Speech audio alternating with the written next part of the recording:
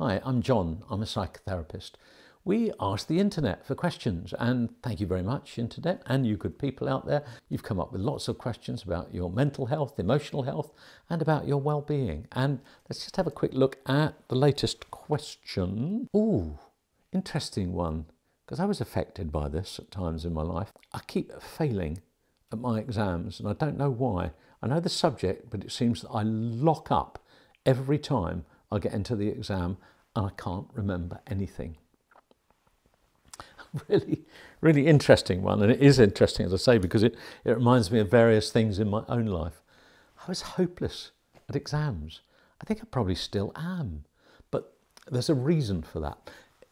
Imagine for a moment that you've got three brains. This here is your clever thinking brain, your cortex. It's the human you. It's the bit that does maths and rational, logical thought and language in there. There's another bit down, probably the biggest bit of your brain actually, which is your emotional brain. And then there's a bit about so big, which is called your amygdala, without getting too technical. And it is in charge of your fight or flight or freeze response. And if you get performance anxiety in some way, or if you've got a phobic reaction to certain situations, this bit gets switched off and it gets hijacked by all the emotional stuff. And it's a very common phenomenon, isn't it, that we're very, very well aware of. I had to go and give a speech recently, and there was a posh black tie dinner before it, and I took along my wife and a lovely lady who's a professor who's taught me a huge amount about psychology over the years. And for some odd reason, I had to give a speech. I can't remember what it was. And I've known both these ladies, my wife and this psychology professor, for a long, long time. And I hate giving public speeches to huge numbers of people.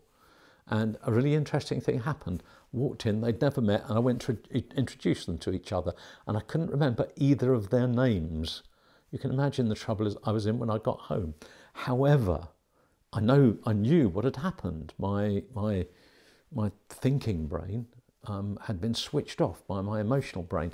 More to the point, the indexing system for my memory had been flooded and switched off by the amount of cortisol, the stress neurotransmitter, going round inside. So what we have to do for you is to discover ways to help you calm down.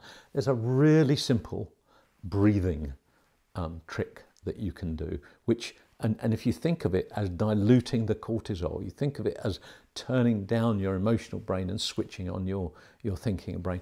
Elsewhere on this channel, just look up 7-11 breathing. I think it was one of the first 2 or 3 videos that I did on this channel, and I promise that will help you. But if you could, don't do this now, but if you could at some point sit down quietly, close your eyes and just imagine yourself walking into the exam room, but don't imagine that you are doing it. Imagine that you are watching yourself on a TV doing it. Imagine that you can see this TV and there's you walking into the exam room, there's you writing answers, there's you confidently walking out with a smile on your face. And then, after you've done that a couple of times, sit down quietly, find a quiet corner, close your eyes and imagine walking into that exam room. Imagine just doing that exam. Imagine feeling all the tension go out of your body when you do that breathing trick. And then imagine feeling good. Imagine walking out thinking that you gave a really good account of yourself in the exam.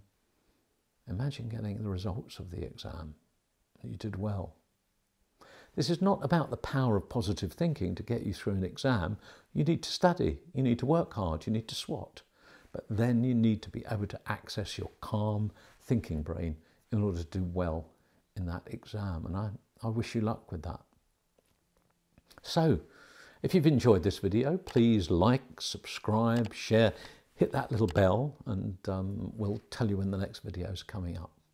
Thanks very much for watching. One last but really important thing.